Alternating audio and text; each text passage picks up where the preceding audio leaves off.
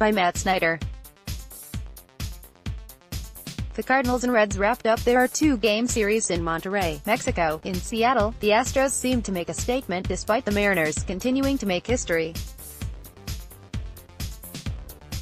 One expected contender was finally able to break a six-game losing streak while another got swept by one of baseball's worst teams. A Rockies starter flirted with perfection and then a no-hitter in the most dominant outing on Sunday. All that and more in our daily roundup. Let's get to it. Select games can be streamed regionally via Fubo TV. Try for free. For more on what channel each game is on, click here.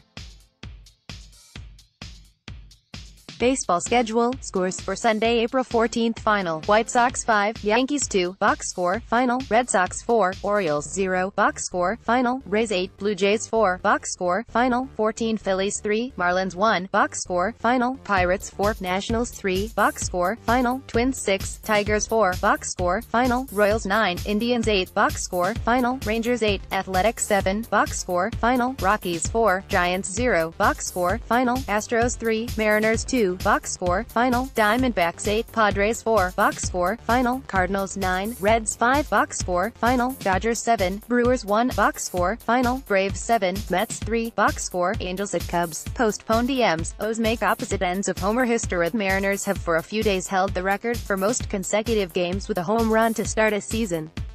On Sunday in a key series finale against the Astros, they extended their streak to 18. Mitch Haniger did the damage. MLB, at MLB, April 14, 2019. That's Haniger's fifth spank of the season, and that's Seattle's MLB leading 39th.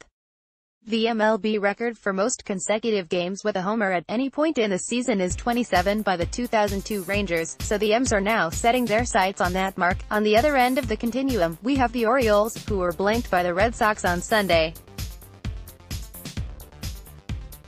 In that one, Xander Bogaerts homered for the hosts, and that put Baltimore in elite company. The Orioles have now allowed at least one HR in 16 straight games, tying the 2009 Phillies for the longest such streak to start a season. Sarah Langs, at Slangson Sports, April 14, 2019. The good news is that those 2009 Phillies went on to win the pennant. The bad news is that the 2019 Orioles are not going to go on to win the pennant. By the way, the Mariners and Orioles don't get together until June 20th. Astros make statement in Seattle. The Mariners came home Friday after a four-game sweep of the hapless Royals and were riding high at 13-2 with a 42-run differential. They had an argument for the best team in baseball. After all, they had the best record and were slugging like one of the best teams in baseball history. Now came a test against the Astros, who have won the All-West each of the past two seasons and were the overwhelming favorite to grab another this season, and when the dust settled, the Astros were breaking out the brooms. The Mariners are now 13-5 while the Astros are right on their heels at 11-5. The Mariners actually had a 2-0 lead through 5 on Sunday, but the Astros stayed the course and finished off the series as if it were a reminder of who the big boys are in the All-West.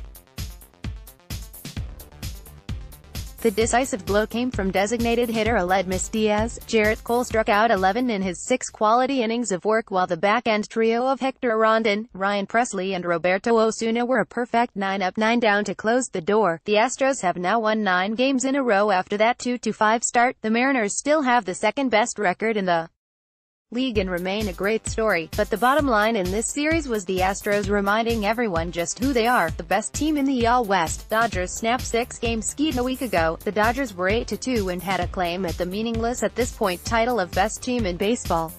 They then proceeded to drop all 4 games in St. Louis and their first 2 against the Brewers at home. Sunday, they managed to salvage a 1-6 week by beating the Brewers. The star of this show was Dodgers starter Ross Stripling. He needed just 88 pitches to slice through the vaunted Brewers offense for 8 innings. He only gave up 1 run on 4 hits, relying heavily on getting weak grounders. He recorded 10 outs on ground balls, 4 on fly balls and 3 on strikeouts. The Dodgers' week from hell is over and they'll now look to carry Sunday's momentum into a 3-game series at home against the Reds starting on Monday. The rotation had been giving them problems, but they got a great start from Stripling, and perhaps the return of Clayton Kershaw on Monday further solidifies things. The best guess is they'll find and won't lose 6 in a row again this season. On the Brewers' end, they did win this series but also just went 2-4 on their trip out west. Ace Jolis Chasson was tagged for 6 runs in 2 1/3 innings on Sunday, and they have a -6 run differential. They need to quickly lick their wounds, as the second-place Cardinals are paying them a visit early in the week before the Dodgers will look to repay them next weekend in a 4-game series. It's definitely a tough stretch of schedule. Indians swept by woeful Royals. One team that was in a decidedly not tough stretch of schedule this weekend was the Indians.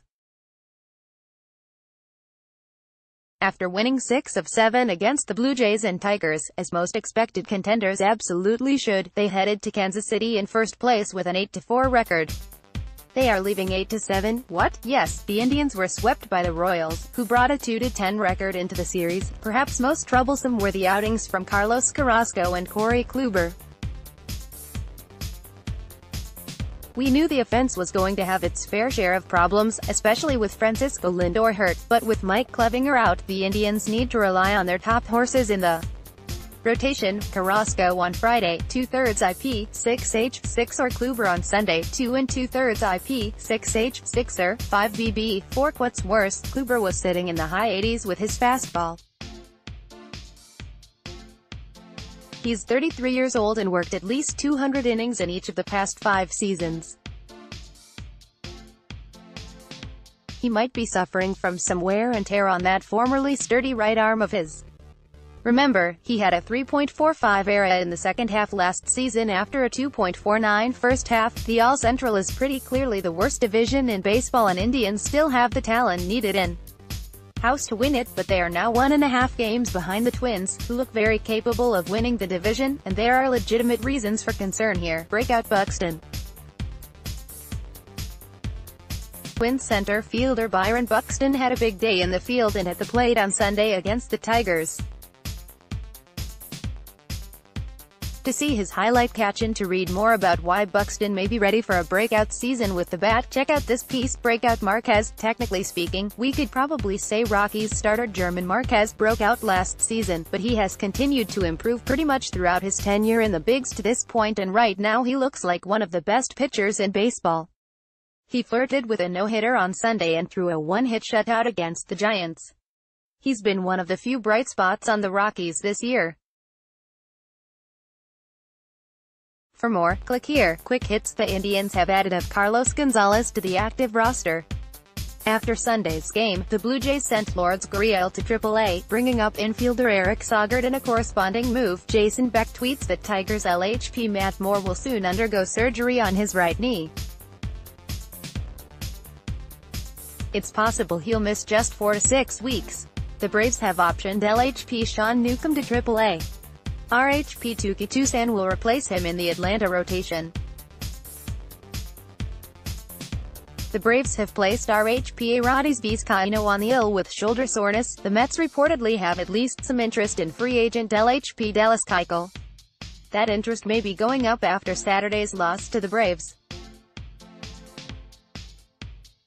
Read more here. The Mariners have traded C. David Freitas to the Brewers in exchange for RHP Sel Biasi. The Mariners have placed RHP Wade LeBlanc on the IL with an oblique strain. According to Greg Johns, it's a grade 2 strain, and LeBlanc will likely be out from 4 to 6 weeks. The Angels have issued an update on CF Mike Trout, who's recovering from a groin injury. Get the details here. Is Pirates 1B Josh Bell on his way to a breakout season? Against the Nats on Sunday, he had 2 doubles and a walk, and he's now batting .314, .390, .627 on the year. Red Sox LHP David Price dominated the Orioles on Sunday, 7 IP, 0 R, 7 SO, 0 BB. The Indians have designated infielder Brad Miller for assignment, per Mandy Bell of Indians.com.